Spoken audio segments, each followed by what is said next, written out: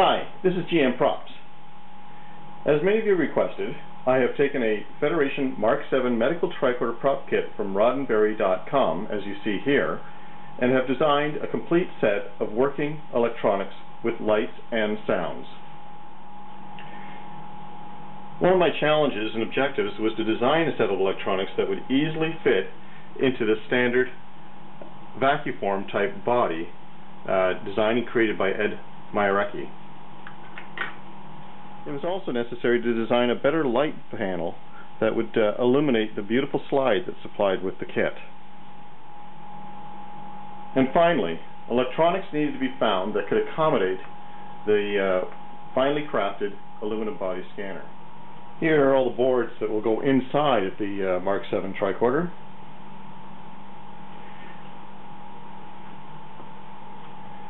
If we apply some power to them, you'll see everything come on.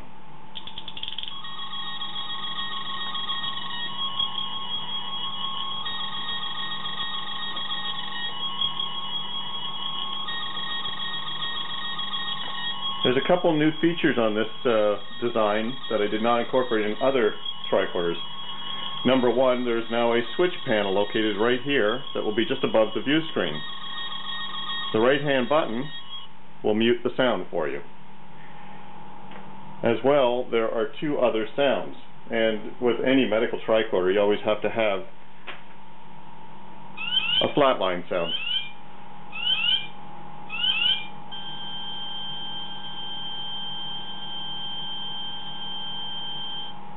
But there's also the ever popular scanning sound with an anomaly detected.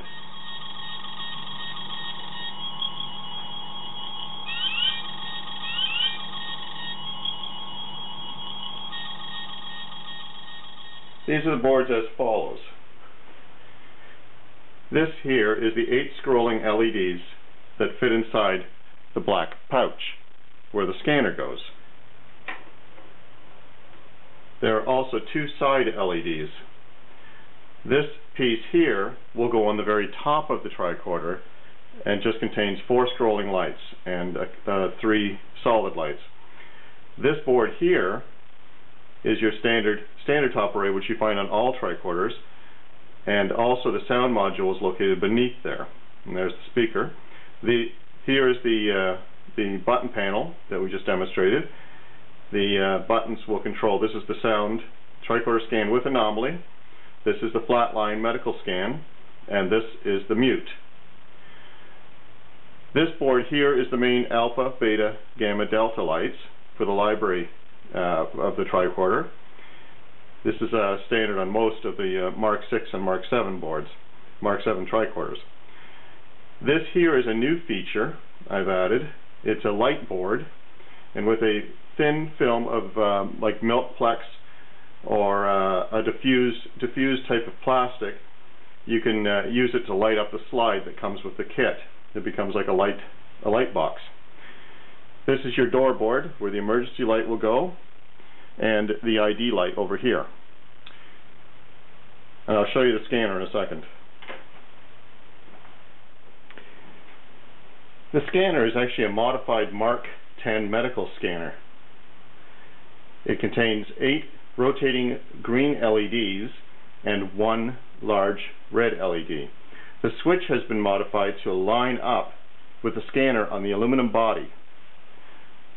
This wonderfully done aluminum body unscrews to allow you access to the battery compartment, and the top will come off to give you easier access for mounting the electronics. The red LED will mount directly into the hole and should line up the green LEDs with the slots on the sides. Small green pieces have been added to the kit from Roddenberry so that you can glue them into place in these slots. The green LEDs below will light up those green pieces of plastic and make it look like larger LEDs. This is how the scanner looks when running.